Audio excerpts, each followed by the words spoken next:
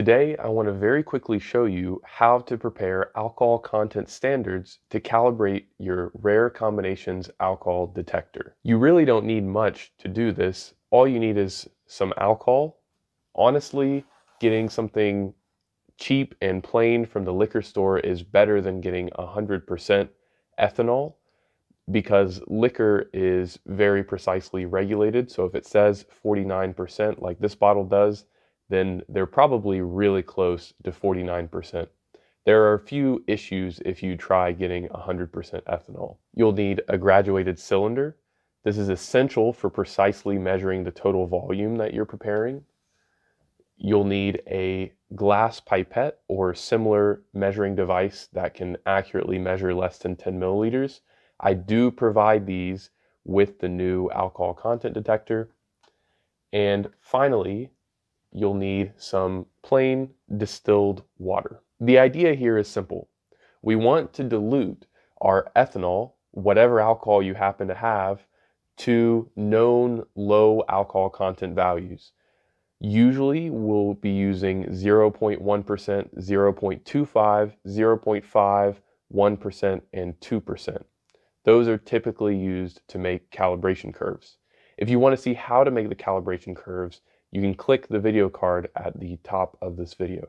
We like to use distilled water here because there could be some contaminations in your tap water, and this reduces the risk of anything potentially growing in your alcohol standards that you want to save for later.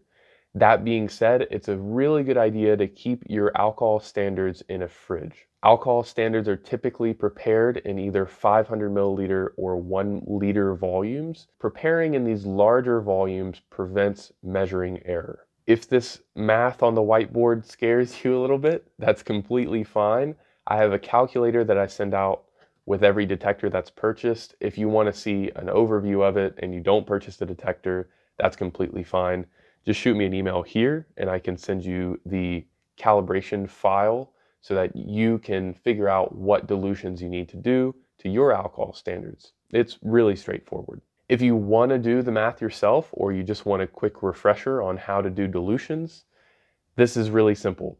It's C1 times V1 equals C2 times V2, where C is the concentration and V is the volume.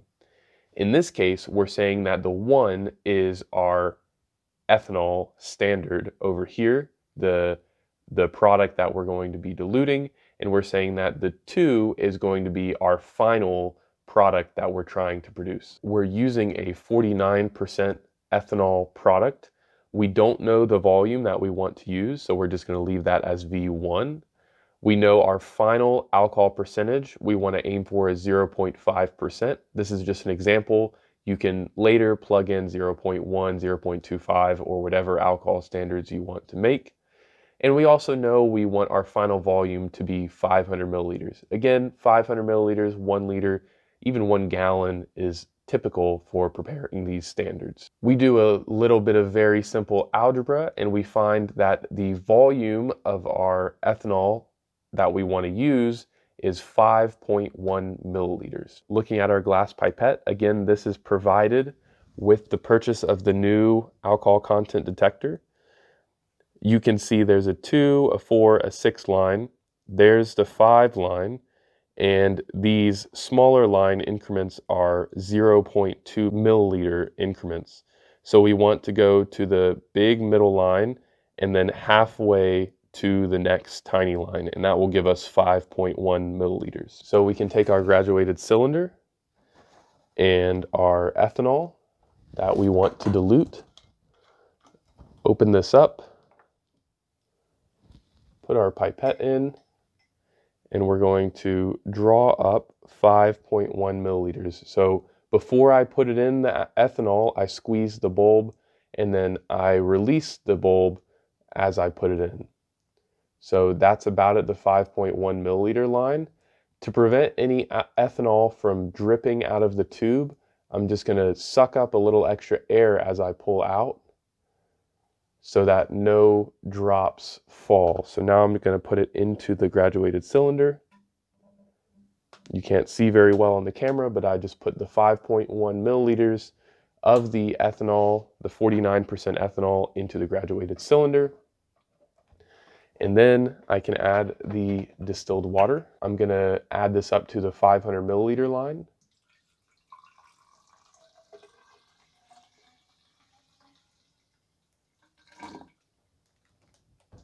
The final volume does not need to be as precise as the amount of ethanol that you add. The main thing that you want to very accurately measure is the ethanol that you're taking from the standard. This is the measurement that's going to matter the most.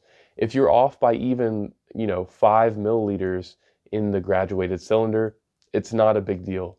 If you're off by an equivalent amount in the ethanol, then it will be a very big deal. Yes, I do recommend using, this glass pipette in the graduated cylinder to measure things as accurately as possible. But since you're preparing several standards, then a little bit of variation won't be as big of a deal. But that being said, the more accurately you measure these standards, the more accurate your calibration will be. So this step is very important. Now that we've prepared our standard, we could pour this into some sort of plastic or glass vessel, store it in the fridge, and we can use it for as many calibration runs as we want. So that's it. That's how you prepare your alcohol content standards. Again, very straightforward. If you want to learn more about the device or how to use the device, you can check out this YouTube channel. You can visit rarecombinations.com, or you can shoot me an email at nick@rarecombinations.com. Thanks for watching.